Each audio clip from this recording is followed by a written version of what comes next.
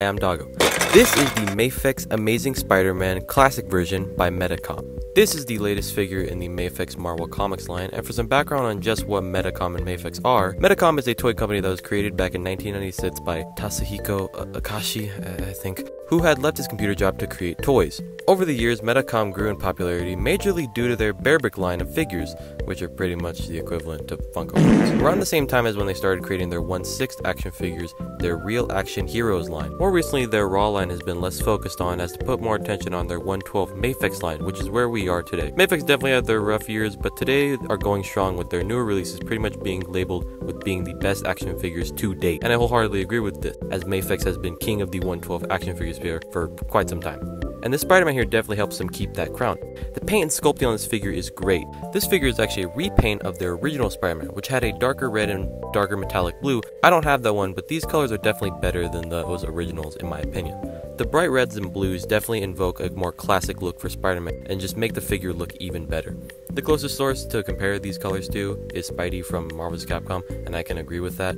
The sculpt is also great, with the web lines being sculpted in with an added black wash to bring out those lines. The wash isn't perfect, but I'm fine with it. The default head is great with the sculpted webs and iconic giant eyes of Spidey. Also, for some reason, this figure was solicited and shipped with the shoulders on both sides being swapped. The front ear is actually supposed to be on the back like the original release. You could fix it by heating it up with some water, but I don't really care. Now, even though I said the paint is great, that doesn't mean it doesn't have its normal Mafex issues. I have some random red in areas and weird paint at the elbows, but I'm not too miffed about it.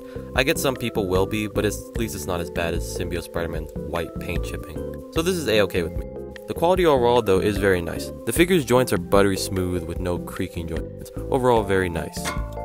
On to his accessories. He comes with a pair of fists, relaxed hands, web holding hands, which can also be used as thumbs up hands, the whip hands, wall crawling hands, and a pair of wall crawling hands and feet with magnets. These are so you can have Spidey stick to metal surfaces, but I have nowhere to stick him. You get the default head as well as a head with angrier eyes. No Peter Parker head is included, but you can put the one from the Symbiote Spider-Man on him. It just sits on the peg, but if you have some blue tack, it can stay. I don't really care though. As for webs, you get short webs as well as long webs that go on the wrist, a long web to be held with those thumbs up hands, and a weird web with a peg for this included stand to peg in.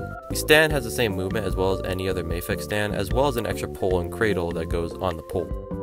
I think it comes with the perfect amount of accessories. I personally don't need a Peter Parker head, but I do understand the criticisms for him not coming with one.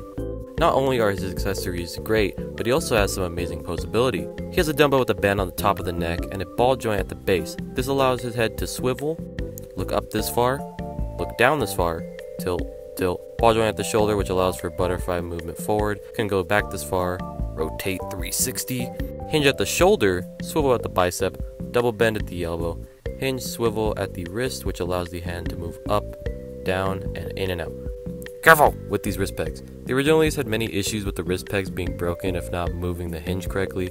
It's less prevalent now, but just don't treat this figure with ham hands.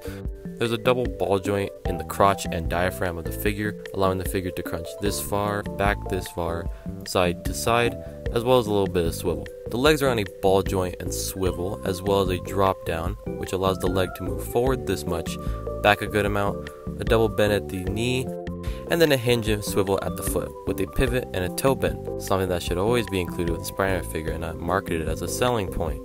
The articulation is fantastic. He can hit all the great Spider-Man poses, and it is also a dream to move. He also has a good height. Here he is with the Mafex Wolverine and Symbiote Spider-Man, the Marvel Legends 20th Anniversary Captain America and movie Venom, the D-Arts Mega Man and SH Figuarts Ryu, my custom Dante as well as the Yamato Trish. For goofs, here he is with the Super Action Statue Josuke and Anasui, the Revoltech Iron Spider and Spider-Gwen, and finally, here he is with the Revoltech Spider-Man. The Mafex is no doubt better, but I always will have a special place for this alien. In the end, this figure is amazing. Like the box. This is the definitive Spider-Man for right now in my opinion, and perfectly fixes my issues with the original release. No Marvel Legends is beating out this guy. And his price is also neat. This guy is surprisingly still at Ami at Hobbylink Japan, and I will have links for both of those in the description.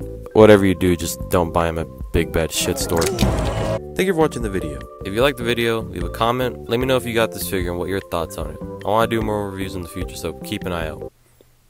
Okay, bye.